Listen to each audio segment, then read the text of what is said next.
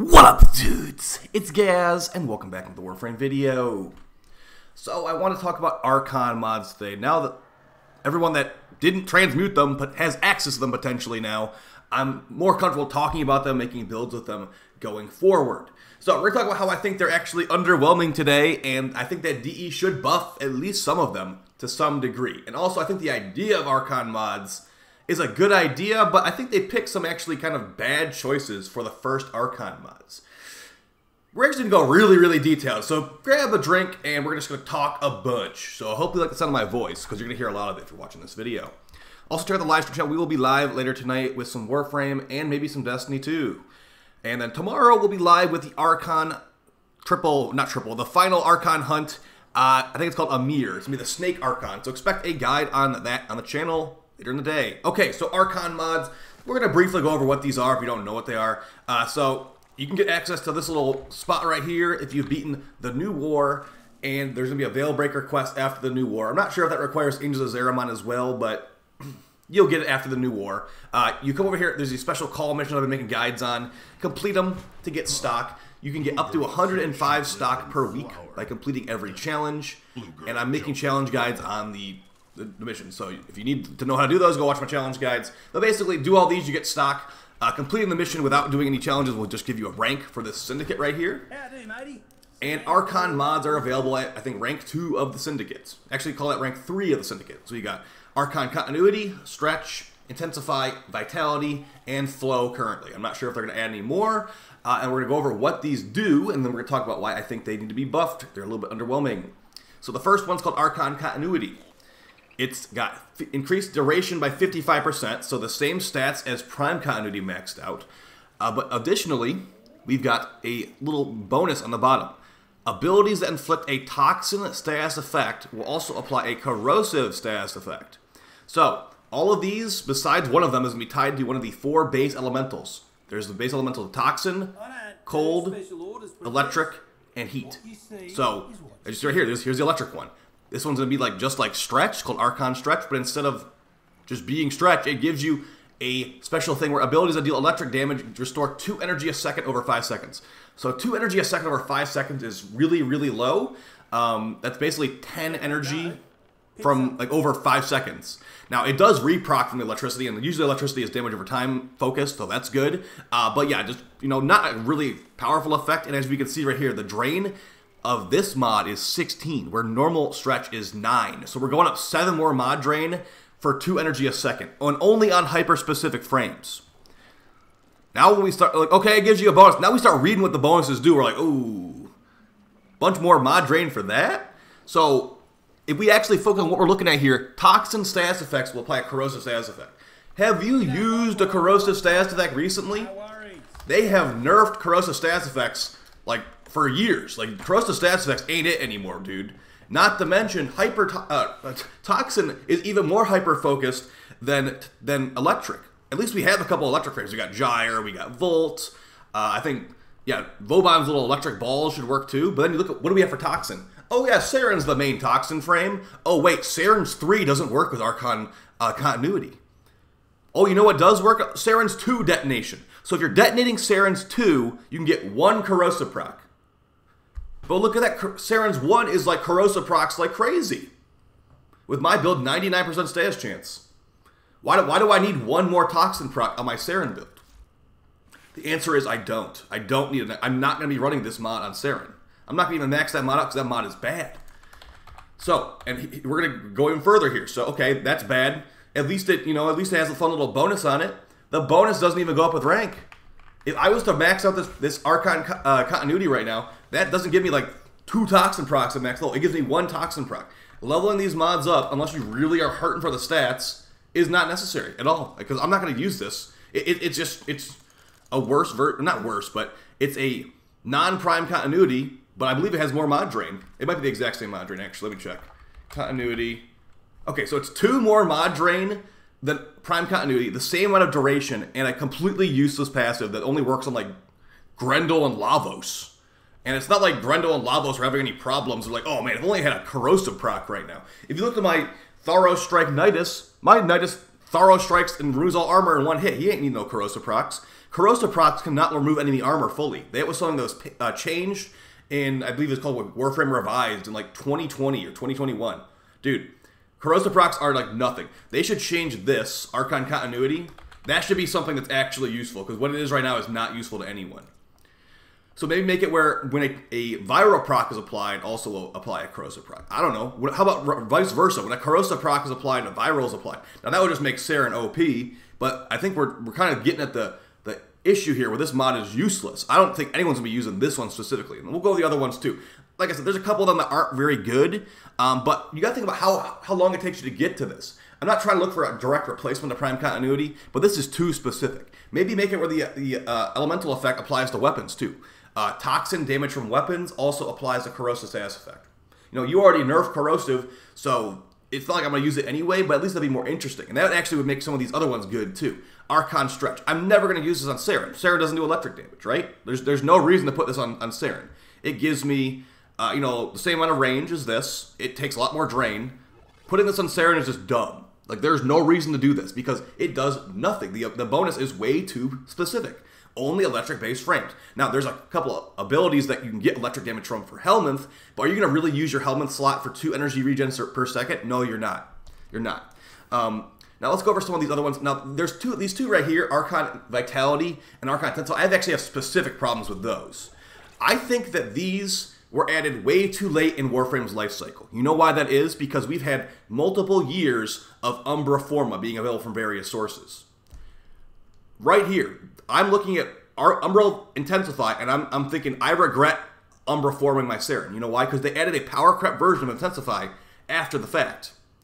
And if I want to put this on my Saren, which, you know, it's also pretty specific what frames you use this on. It has to, Archon Intensify, 30% increased ability strength, restoring health with an ability grants 30% additional ability strength for 10 seconds. So it becomes 60% from one mod slot with no downside, besides the ridiculously high drain.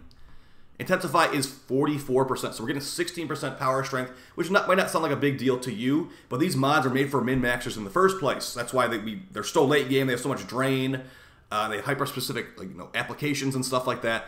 I think that this mod, Archon Intensify, should have not been an Intensify mod.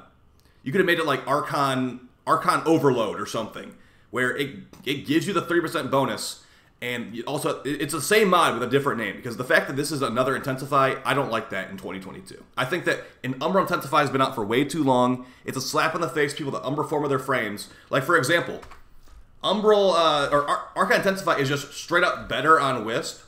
It's straight up better on Wisp than Umbra Intensify. Like, yeah, you'll get a couple extra points. Like, where's my tank build? Right here. So, like, actually, I apparently got rid of the tank build because of Archon Intensify. Awesome. Awesome, DE. So let's look at the one right here, kind of tank. So we've got Umbra Vitality and Umbra Intensify. I sometimes go for a triple Umbra build on my... What is this build? I sometimes go for a triple Umbra build on my Wisp. And you know what? That completely is defeated, because the main one that is used nowadays is Umbra Intensify. No one cares about armor. Okay, maybe no one is a little bit of exaggeration. The vast majority of min-maxers don't care about armor or health because they fall off really fast. Anaros dies in 25 minutes on the Steel Path, even with 10,000 health, just saying.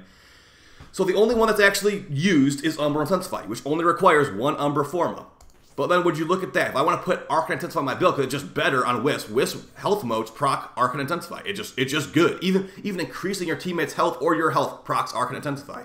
It is strictly better than Umbra Intensify without a full Umbra set. But even at that, if I was to put the full Umbra set on this build, which I believe I can fit on here, we go to 77% ability strength. But look, we're using 3 mod slots to achieve that.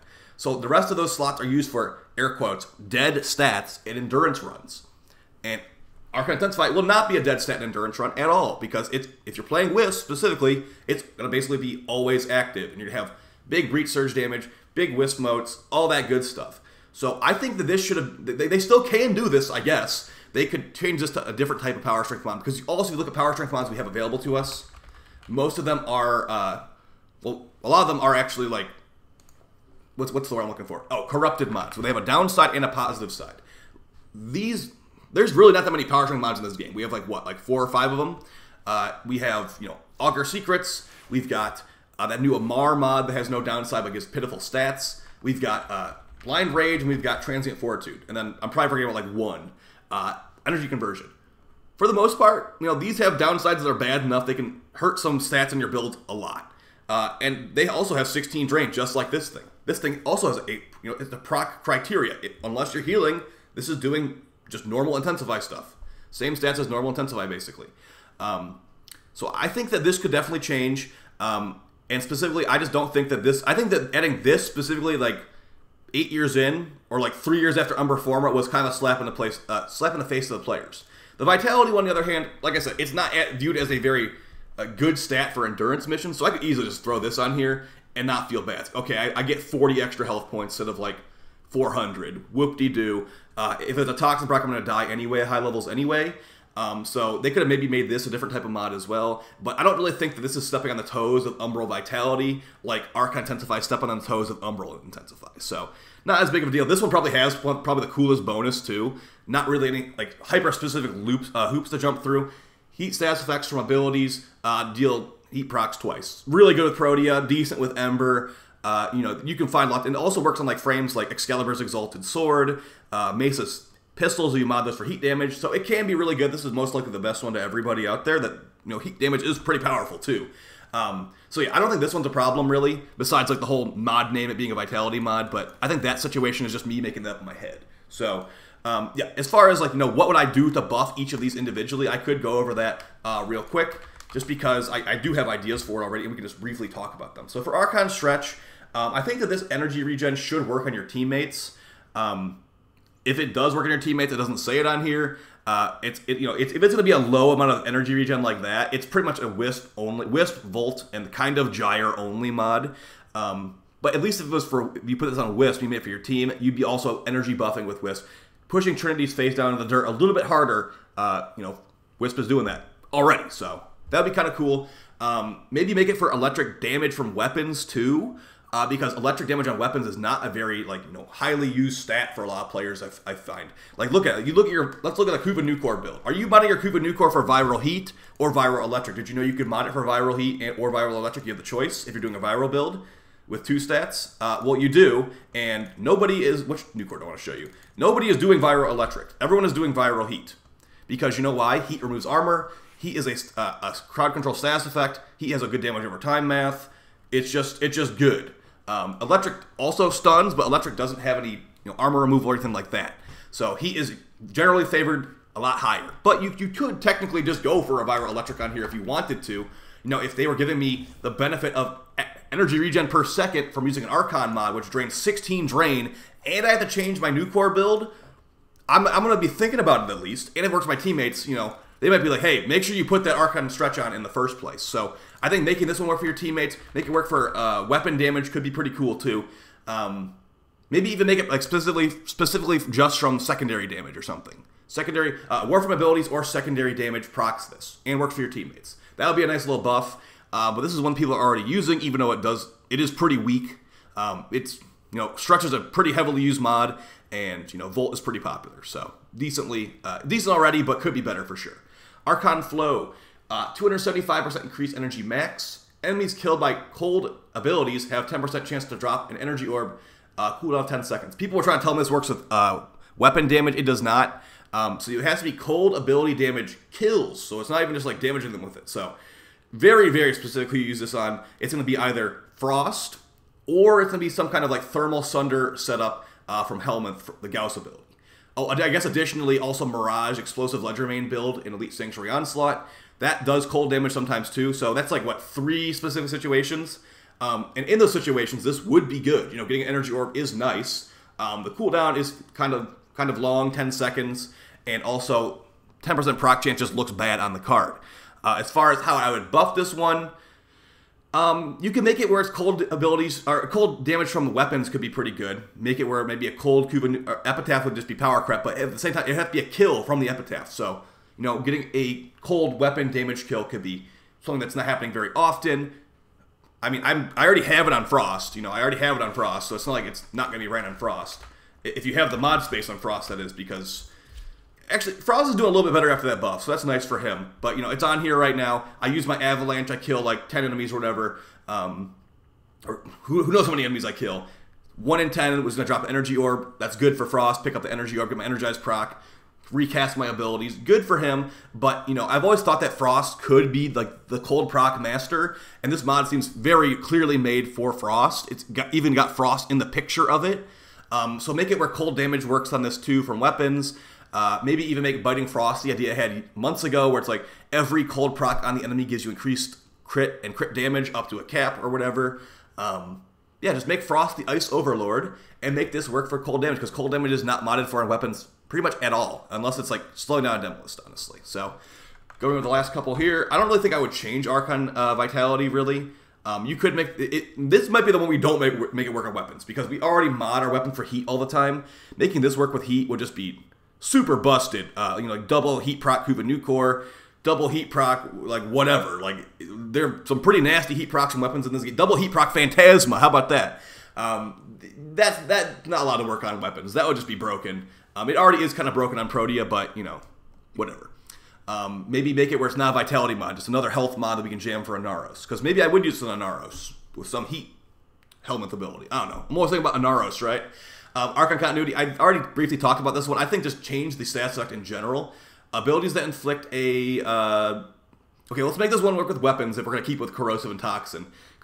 Honestly, dude, just buff Corrosive procs. Make Corrosive procs able to fully strip enemy armor, or at least make them stack with the armor changes we have right now. So my idea is Corrosive Projection is 18% removal of armor. That's the Aura mod. I believe Corrosive procs from weapons can do 80% armor removal. Make these stack together, where it's like, okay, I don't get the full 20 from this, but if I run Coaction Drift, maybe that would be a reason to have people take off Prime Sure-Footed DE. I put Coaction Drift on here. Now my Aura effectiveness is stronger. It should be to 20%. So the 20% from Coaction Drift and Corrosive Projection, mix that with the Corrosive procs from wherever. I mean, not just Archon Intensify or Archon Continuity. That would be technically a way to fully strip enemy armor with a Toxin damage weapon and a one Corrosive Projection. So it could be kind of interesting there. The funny thing too is, like, Corrosive is useless against Corpus for the most part because they don't have shields, and Toxin bypasses them. So it's like, this is just worthless on Corpus. I mean, they have like 1 or 2 armored enemies, the Oxium Ospreys, but I mean, why am I running why would I run Archon Continuity for a couple Ospreys, right? And that's me even like making up like a goofy idea in my head where it's like, okay, it actually is good. This mod sucks. Pretty much only good on Grendel, and I wouldn't even call it good on Grendel. It's bad, just a bad mod. It's the worst one of the bunch. Which ones did we not go over yet? So I'd say buff this one like a lot. Maybe just maybe even just fully rework it, honestly. If you want to leave it as Toxin, make it do something like Toxin applies Viral, or Toxin applies Corrosive and Viral. Make it completely screw them up or something, and make it work from weapons. And for the last one, Archon Intensify, my biggest thing here would be just make it not an Intensify mod. Make it some kind of new mod. Make it like Archon's Hatred, you know, like they got Amar's Hatred. It's the fully ramped up version of that, because I don't want to reform my frames to take off Umbra formas. That is just a feels bad with how limited Umbra forma are. Yeah, it's once every 8 weeks now from Teshin. But like, dude, are you gonna really wait? Are you gonna unforma your frame? Like, what I basically have to do now is, if I want to do like the thing I was just talking about in Wisp, I have to build a new Wisp. I have to build a second Wisp that doesn't have Umbra forma on it. I don't want to waste my Umbra polarity for like this kind of build. You know, like a really high strength kind of build with Archon Intensify. This is a dead slot right here. What am I gonna throw in there?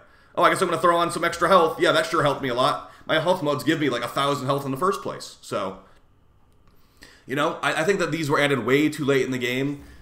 They should change the names of them, and maybe even add some more Archon mods while we're at it. You know, a big part of this is like, okay, I have a dead Umbra polarity on here now.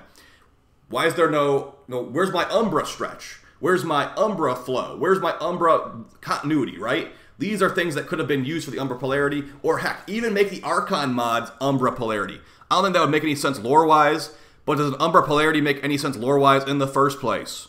Does an Archon mod make any sense in the first place? Probably not. I'm not a lore expert, but I don't think that... Does the Witch Hat on Wisp make any sense lore-wise? No, it doesn't, but it makes them money, and it makes the players happy, so that's all that really matters. Okay, guys? Let me know how you felt about this video down in the description, or in the comments down below. I was just like I made all those ideas up for the Archon mods on the spot. I do think they need to be changed though. And the biggest thing to me is the whole like make them Umbra polarities or something, honestly. That won't help make everybody happy, But, you know, at least for the people that felt burned by the Umbra Forma on the Archon mods, that would maybe alleviate some of that. They're not going to do it anyway, just spitballing ideas. I'll see you guys next time. Take it easy. Peace.